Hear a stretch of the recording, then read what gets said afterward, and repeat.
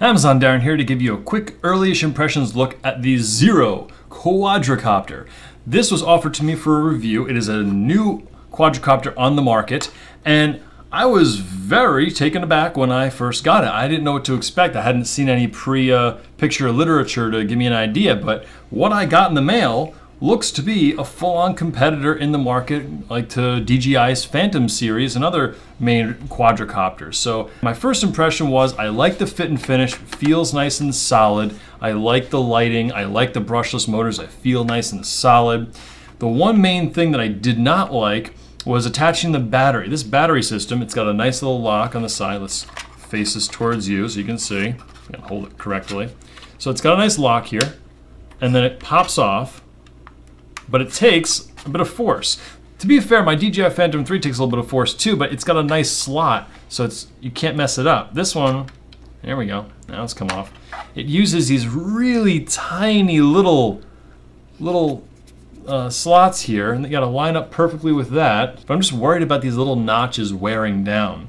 So what I thought was really nice when I got it, it comes completely disassembled because the gimbal comes right off. Love that. The whole thing packs down to this.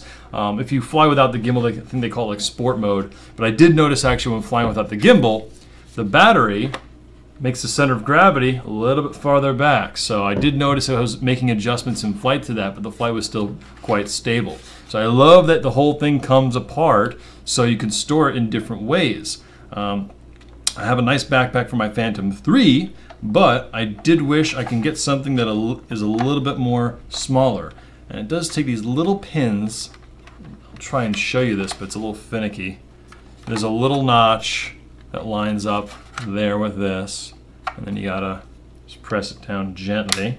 Locked in nice. I like this satisfying click feel to know that it's in and not going anywhere. Let's pop the battery on. Hopefully it'll go on easily this time.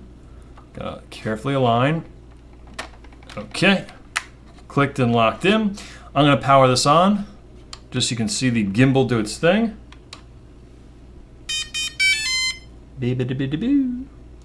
All right, gimbal, do your thing. There we go. So, as you can see, it is doing its thing pretty nicely, and it does have a smooth out mode. So if you do sharp turns, it does smooth it out. So it is quite nice. I was pretty impressed with the overall performance of the gimbal thus far. Oh, if you're using the gimbal, you gotta use these legs in that mode. They look like they would make it a little bit unstable on the ground, but thus far I haven't had an issue. But just to show you, the remote controller feels very nice. Very similar feel to the Phantom 3, just overall in the smooth roundness of it. And it's got basic buttons, obviously return to home. It's got these 1, 2, and 3. Mode 1 basically makes things, I would say, sluggish. It's for beginners, so it'll slow things down, limit you in different ways, and then if you want to remove limits and speed limits, then you just go 1 up, 2 to 2, and then 3 once you get a better feel at it.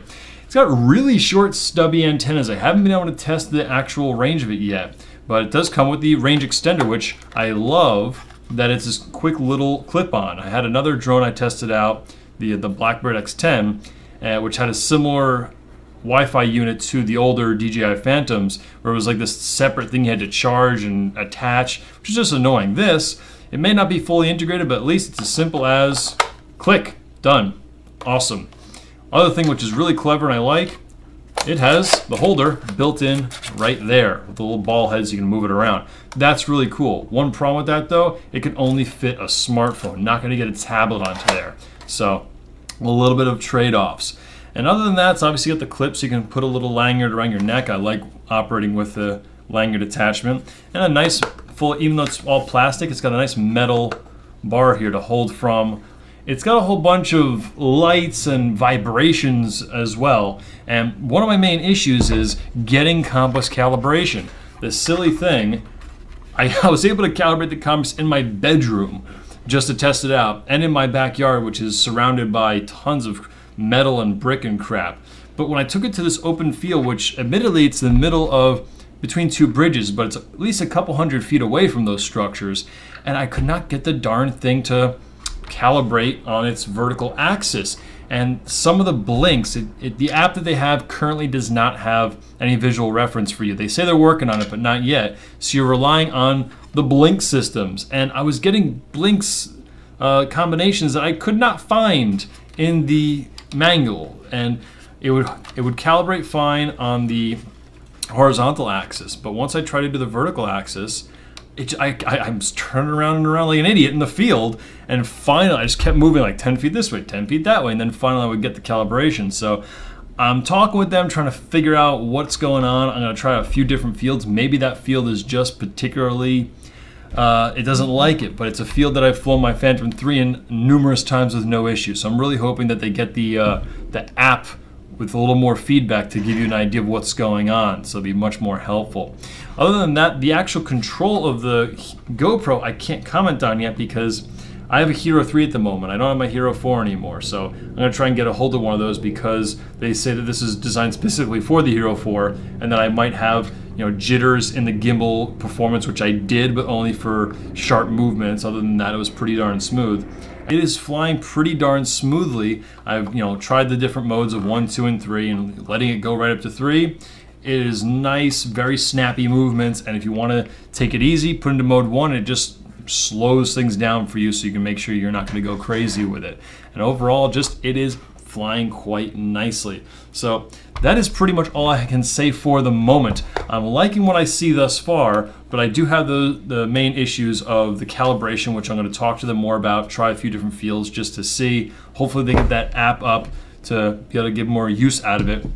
And I would hope that maybe their next iteration, or maybe they can come out with some other bracket or something to help improve the battery system. But as you can see, the gimbal floats really closely to there, so I don't imagine there's much they can do about that. Just going to have to be careful with the battery as is. It might not be an issue. It's just a concern that I think may be an issue in the future. Or, and you know what's interesting? I never noticed on the bottom of the gimbal attachment there's a little, looks like a USB kind of connection. I'll have to ask them about that too, or comb over the manual again to see if I missed anything. So for right now, that is my overall positive-ish impressions of the XIRO quadrocopter.